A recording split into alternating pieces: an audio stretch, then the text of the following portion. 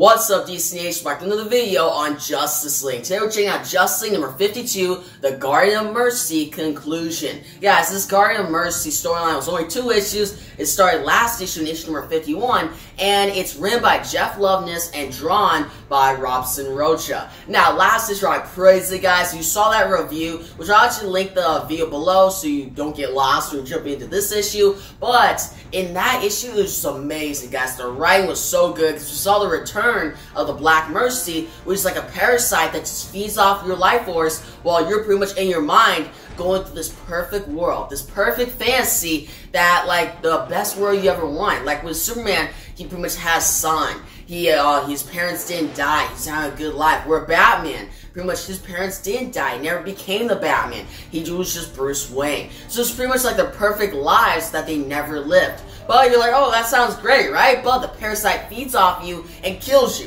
So that's not good. Now, in the previous Black Mercy storyline in pretty much Superman Annual number 11, written by Alan Moore himself, we saw Superman go through this and have like a son, his parents didn't die, and he was trapped in that perfect world. While this storyline, this 2-part storyline, is more focused on Batman. And we start to see that pretty much take shape in this issue. Last issue was like, okay, I can see this as a Justice League book. But this issue, I'm like, this is a totally Batman book. Like, it's, guys, all the Justice League members don't even say anything in this book except for Superman and Batman. Like, Wonder Woman literally has, like, no lines, I think. Like, she may have one. Flash, John Stewart, not really anything. But you see them in action, but it's more focused, like, pretty much laser focused on Batman, which I'm totally cool with.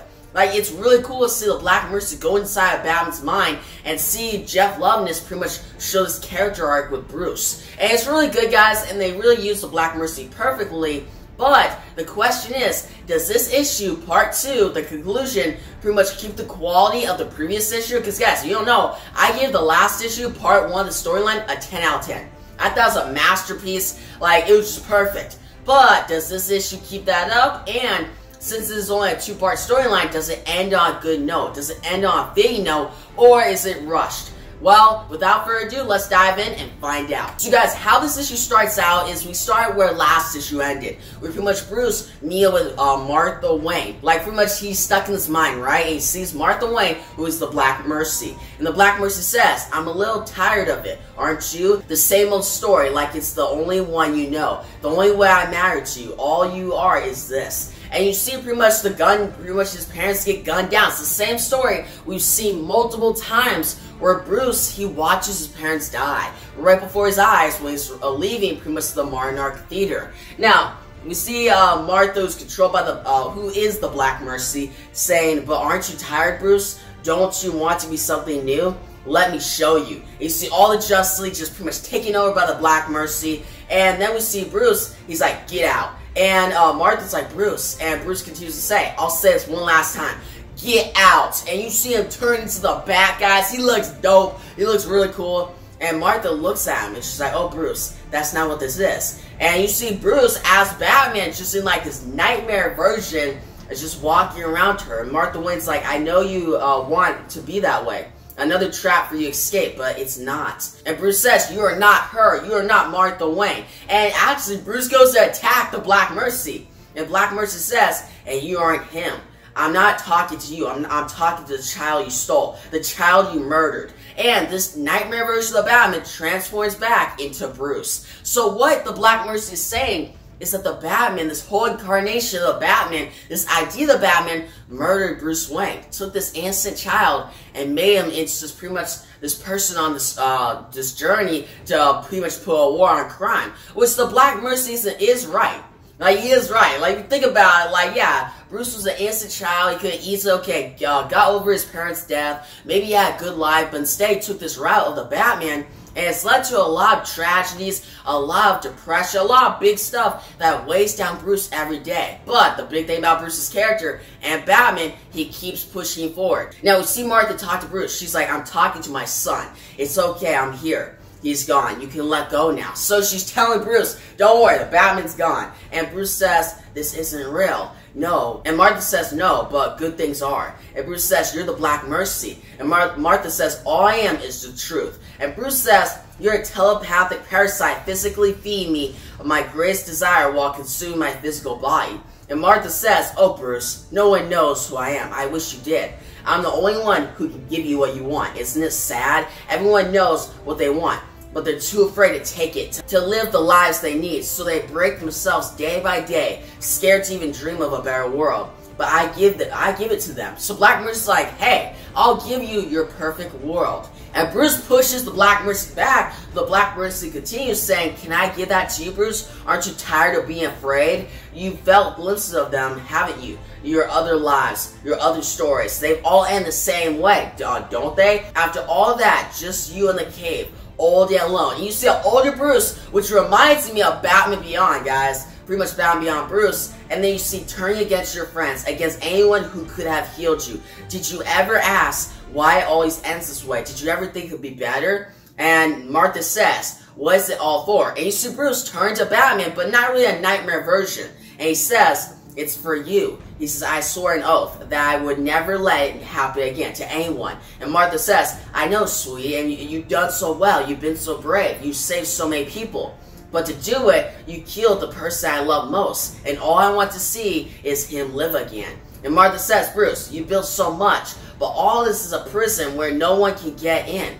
And if they do, you have to control them. That isn't life. You say you did this for me, but this is not what I want." And Batman looks at the Black Mercy and looks at Martha Wayne, and he's just analyzing this. He's like thinking, like, wait, is what I'm doing, is my crusade the right crusade? Which is really interesting, guys. It's actually really interesting stuff. And to see Martha just go into Bruce's mind, it's like, hey, have you seen pretty much alternate worlds? Well, I think of it as pretty much Elseworlds. And you've seen this, and you're like, wait, some are happy lives, some are just like you grow old, and you're still a Batman, you're still in depression. Which life do you want to choose? And Bruce just turns back into Batman and thinks about this. Now, you see Bruce, he's studying this Black Mercy. The Black Mercy continues to say, "That's the thing about truth, Bruce. Out there in the real world, we say we love it, cherish it, fight for it. But only the truth that we know, never the truth that sets you free." And you see Wonder Woman, she gets a hold of lasso of truth, and she escapes the Black Mercy. So the lasso of truth escapes this. So it proves that the only thing that can get you out of Black Mercy is truth itself, which is the lasso of truth. But what we see Wonder Woman do is she then frees her comrades, the Justice League. She frees John Stewart, she frees the Flash, and then they start going to Batman. Batman's the last one left inside the Black Mercy. And the Black Mercy says, "You've been doing this a long time, Bruce. Is it getting better?" And Batman says, "I can't stop." And Martha says, I know you won't. People need you. Maybe the world is too broken for truth." And Martha says, "But in here I can give you something." And Batman's like, "What? A lie? A world where you and father never died? A perfect life?" And Martha says, "No, just a life. Something more than this." And she says, "You swore an oath to your father. Now swear one to me." Batman looks onto her. He looks, he stares, and then he takes off his helmet. Well, he takes off his cowl, right? Pretty much symbolizing that he's done being Batman. And Martha says, "Thank you. Now go." Now, what the Black Mercy says, yes, he protected you when you needed him most, but you are not a mask, Bruce. You're my son, and there's so much more you can be with than him. Don't you see, Bruce? He was holding you back, trapping you, and so were they. With your mind, your devotion, your resources, just look at what you could do. Turn your enemies into friends. Give those friends the help they need. End the game and make sure the truly dangerous never hurt anyone again. Which, guys, this page is really interesting because what the Black Mercy is saying is, hey, the Batman pretty much helped you in these darkest times, but you don't need him anymore. He actually made you worse. The Justice League made you worse. This whole thing of a hero made you worse. Think about just being Bruce Wayne. Live a good life, and in the process, you'll actually prevent all these enemies from actually becoming villains. So, it proves that Batman, when he became Batman, he pretty much sprung all his villains. He created Poison Ivy, he created Two-Face, he created the Joker. It shows if you're Bruce Wayne, you can help out these enemies and turn them into friends. You can actually stop the Joker once for all. You can stop all this chaos. What's the Black Mercy? That's the point. But Bruce starts to see, this is really true. But as we continue on in this perfect world, you see Bruce, he's growing old. And you see him at the Hall of Justice, and the Black Mercy says, yes, some things will end, but you don't have to be afraid of endings. Not anymore. I want to give you the one thing you don't have. A life that's not only about death. I want to give you an ending, Bruce, and a happy one. Don't you deserve that? Don't you deserve that more than anyone? You just have to let go, Bruce. Bruce, let go. And you see Bruce, he's just older. And he's actually consuming this life. But when we see this one woman, she's outside. She's like, Bruce, we need you. Let go. And finally, Martha says, it's time for you to go, Bruce. But when you wake up, just ask yourself, how free do you feel? Batman gets out of the Black Mercy, and you see John Stewart, Wonder Woman, they're all destroying the Black Mercy, guys. And Batman's just kind of like shocked by this. Wonder Woman just keeps hacking down. Superman is taking the Black Mercy away. And eventually, they find survivors of this Earth, save them. Flash actually saves them. They then get back to the jet. They pretty much fly away. And you saw Justice. They're all happy they got away. But Superman looks at Batman. He's pretty much questioning his whole life. And Superman notices this because he's been there before. Now, you see Batman gets back to pretty much Gotham City. He's on a rooftop. You see Superman show up. And it's very interesting how this is paneled out. And you see Superman, he's like, I have a son. The first time I touched the Black Mercy, it showed me a Krypton that never exploded. But more than anything, I remember that I had a wife, a son. People knew me, I had a life. And then I woke up. I never told Lois, told anyone, but I couldn't stop thinking about it. I would dream about it. And he says, and compared to that, my real life felt like such a lie. Did this even count as a life? But then I realized I didn't have to be this. I used the lie to protect myself, but I didn't need it anymore. I could want more. I could have a life, but I just had to be brave enough to change. And he says that, and Bruce, it was hard. It was so hard telling Lois. But I don't know who would I be if I did. I was so alone. And now I don't have those dreams anymore. He's pretty much saying to Bruce that, dude, just talk to me. I know what you're going through. You're questioning everything you've ever known because the Black Mercy pretty much put this question upon you. And Superman's like, I thought about this. I remember having a perfect life and thinking that my real life is a lie. But once I start talking to people, opening up, and actually talk about the stuff, the dreams go away, the question goes away, and I get back to my life. Now, he then says to Bruce, he's like, I found my life. I guess what I'm trying to say is, I don't know what it showed you. It probably felt real, because in a way, it was. I tried to run from it for so long, but it taught me something good. We change. We're allowed to change. We can want new things. That means we're still alive. And Batman says, what did it show you this time? And Superman says, believe it or not, Bruce, it showed me right now. And we see the final page, guys, of Superman and Batman on top of this rooftop, the world's finest, just looking out into the distance. They're not questioning anything anymore. They're not questioning their lives. They're just going to be heroes. They're save people, and we go on to the next story. Now, I think this is really interesting, guys. Now, the ending is a little abrupt. Yeah, it does feel like, alright, they beat the Black Mercy way too easily. The Justice League did actually, Wonder Woman, John Stewart, and Flash don't even say anything. Superman does talk with Batman at the end, but that's it. It's more Batman focused, which is done really well. It shows that Batman, he could have been taken control of, and it shows how Black Mercy just controls you, makes you question everything. That's a really interesting concept, and to see that Black Mercy take control of Bruce, Batman, one of my favorite characters, is wow, and also very interesting at the same time. And it's done so well, guys.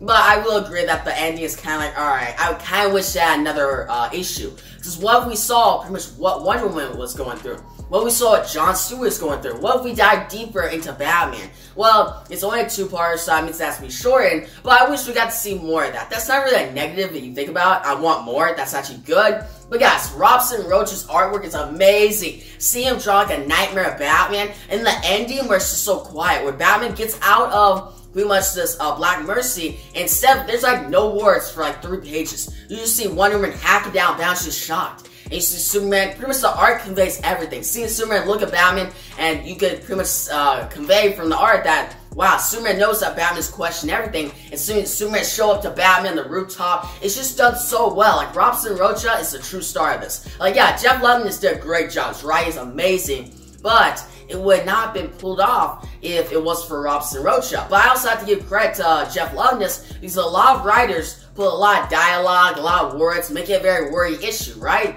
And don't give the art enough space to pretty much breathe. But in this case, the creative team worked perfectly. They both gave each other enough room to show their real talents, which I really like that, guys. But yeah, guys, overall, this issue, it's not as good as last year. It's actually kind of underwhelming in comparison, but that's just because last year's a masterpiece. Well, this issue is still amazing. Just it's a little abrupt at the end. And that's why I'm going to give this issue a 9 out of 10. I definitely recommend it, guys. Go check it out. If you're pretty much low on money, I get it, okay. You just skip this arc because it technically is filler, but I do prefer to check it out, alright? Like, skip the Simon Spurrier arc, and if you don't have enough money, skip like the Robert Venditti arc, even though I recommend that one. But if you sure might, at least check out this two-part, because it's a quick two-part that's very interesting, and it really dives into these characters' pretty much minds, which we don't get a lot these days. You guys constantly love to talk about the shit you love, you hate it. What do you think about this two-part? And are you excited for Doom Metal, the 5-part crossover coming in the next issues? Like, finally, Justice League is not going to be filler, so I'm pretty excited for that. But yeah, it's like to give a big thumbs up on YouTube, and subscribe to my next Justice League comic review. You don't want to miss out on the next Justice League review, because it's going to be going over the Doom Metal crossover, which ties into Dark Knight's Death Metal. So you don't want to miss out on that. Like, come on, like, stay tuned. And yeah, guys, thanks for watching, and peace out.